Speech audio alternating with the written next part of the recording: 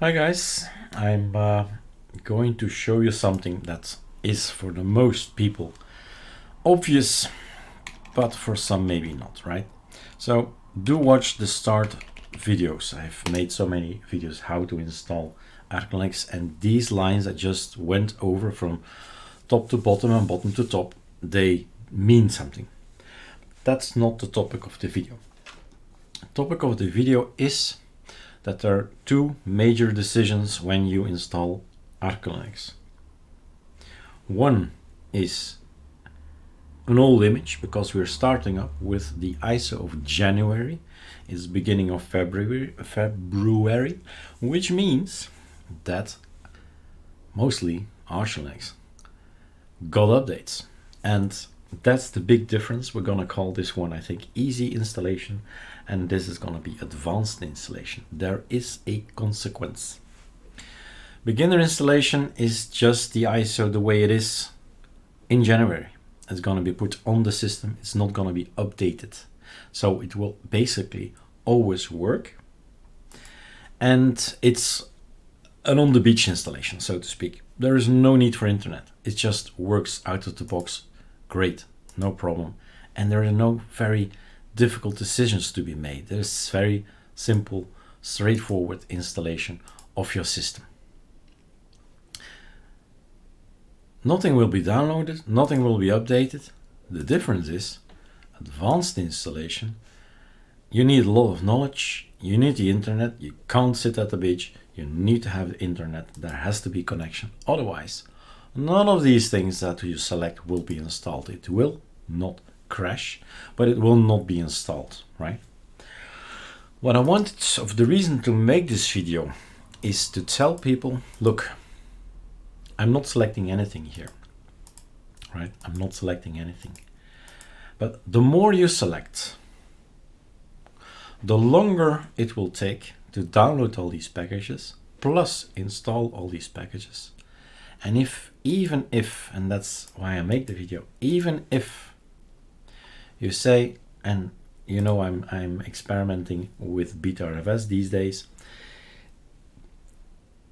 even if you do not select packages, the updates of ArcoLinux will come as well. So in a month's time, it's around 1 GB, 2 GB of download. Well, no, probably 1 GB download, 2 GB extracted, something like that. We'll see it shortly in this video. So what I'm gonna do in the meantime as well, combo video, is install BetaRFS, the packages for Snapper, and tell, of course, that's a given. I have to tell him to erase the disk and format as BetaRFS, and any of the choices are good. So maybe this answers a question. If you're using advanced, you're downloading, you're installing, and the more you download and the more you install, you'll see that it is around here that the slider is not moving at all. But of course, it's working just fine. And if you want to keep track actually of is it still working, did I crash, did it crash right, file system, in the root folder, right mouse click, open folder as root, in the root folder, in the Ctrl H, let's do it without keyboard shortcuts, view, show hidden files, Ctrl H, .cache, Calamares, he's busy. Open it up with the editor you like, and this is a faster one, Sublime Text. And there you go.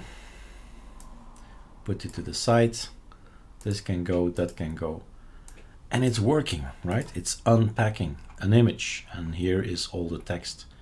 It gives you a log file. And you'll see, if you choose the advanced, that it's gonna download everything, it's gonna install everything. And I've just installed a few packages, right? Decided to install extra things for BetaRFS, and that's it. But there is the other big chunk of updates that is called ArcoLinux. So let's wait for the well, I'll pause the video and start again if we are more or less around that area. So let's have a look. So it says for a long while probably install packages, and I know. Remember, Calamares is a free installer, right? Free, as in be happy that we get it. And at some point in time, it will, I don't know if it's still, I think it's still not reflecting what it's doing. So we'll wait for it, but we see already keys. Updating keys, the ArcoLinux keyring, yeah, very important guy, being installed.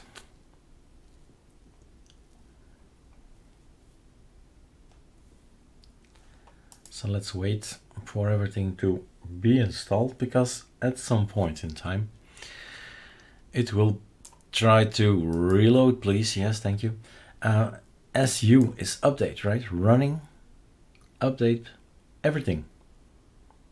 Which means it's actually going to update an entire operating system that hasn't been updated since probably end December, something like that.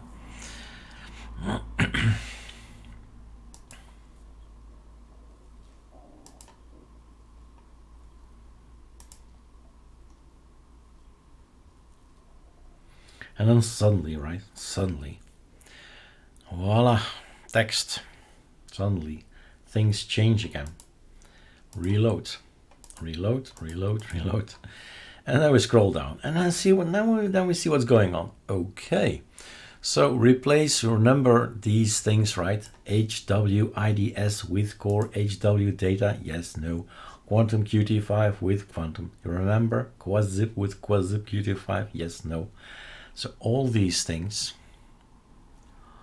are 1, downloaded, 2, installed, and it has the feeling, it gives you the feeling that it's gonna last forever, and it's kind of frozen, but it's not.